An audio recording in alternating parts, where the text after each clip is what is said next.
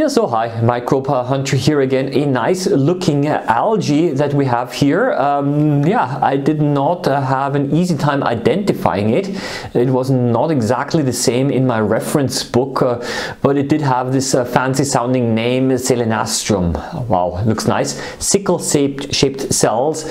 And in this video, I'm going to show you two methods on how I collected these algae and how I concentrated them.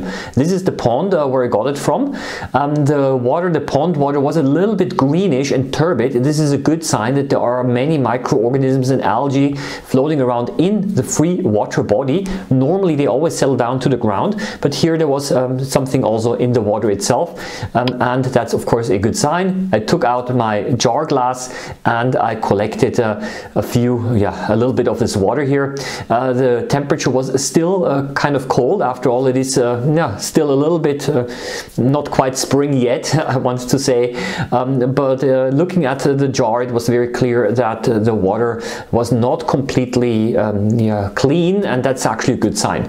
So this is basically also one thing that I found. The name of this algae is called Cenedesmus. Yeah, it looks also quite nice in a colony. First without oil immersion and then later with oil immersion. Right now you can see the contrast is higher and also the image is a little bit brighter.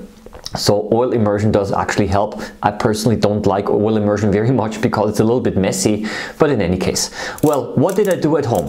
Well, I used a microliter pipette and I cut off the tip, the plastic tip. It's a disposable tip because I did not want to force all of the algae in the water samples through a tiny hole, because that would have caused a lot of shear forces and it would have maybe destroyed some of the cells, maybe not the cells, but maybe some of the colonies.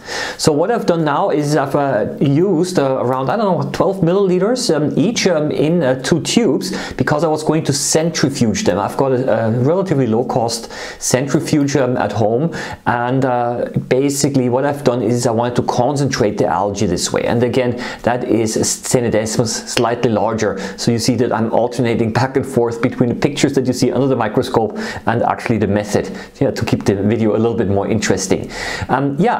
Basically these algae, because they are floating around in the free water body, they have to be concentrated. Otherwise, the chance of actually seeing them or finding them is relatively low if you simply take the water sample and observe it directly. So you need some method of concentrating them. And I decided to try out centrifugation, and it did work. But actually, there is an easier way that I discovered later on. I'm going to show you, actually surprisingly easy, and you can also try it at home.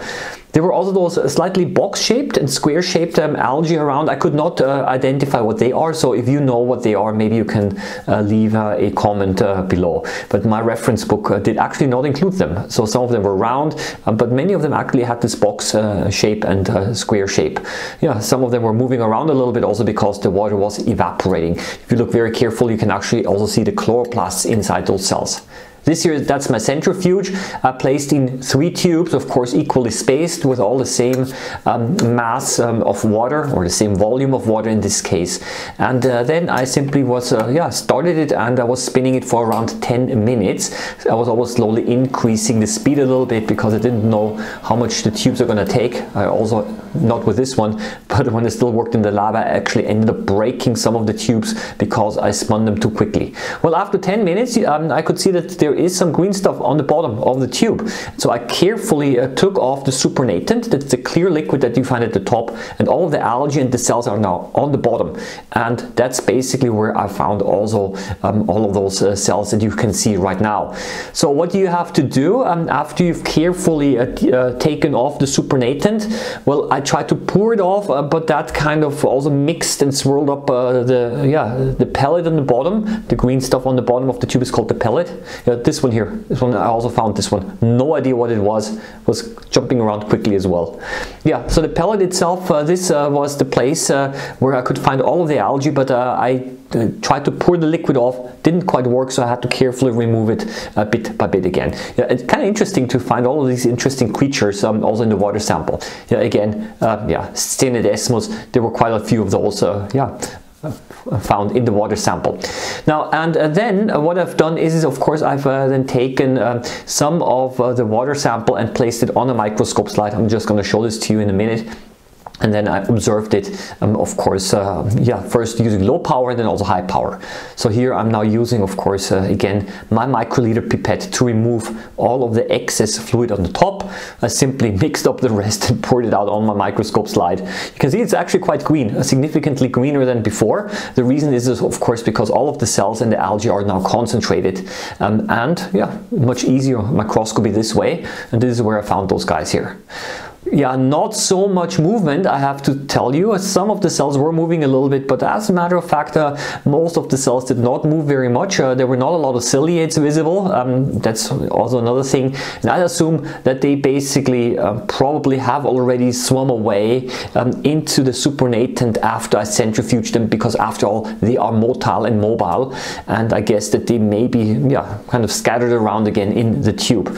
And then I discovered something after a day. I saw that after a day or so, many of the algae started to settle down on the bottom of the jar.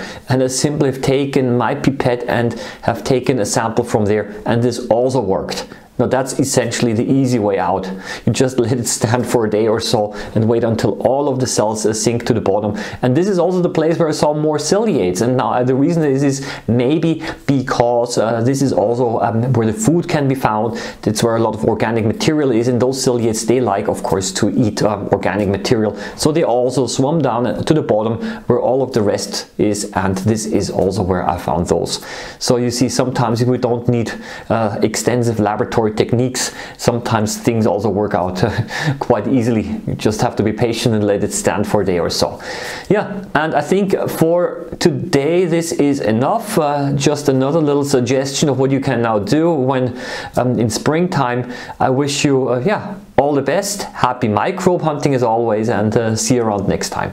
Bye bye.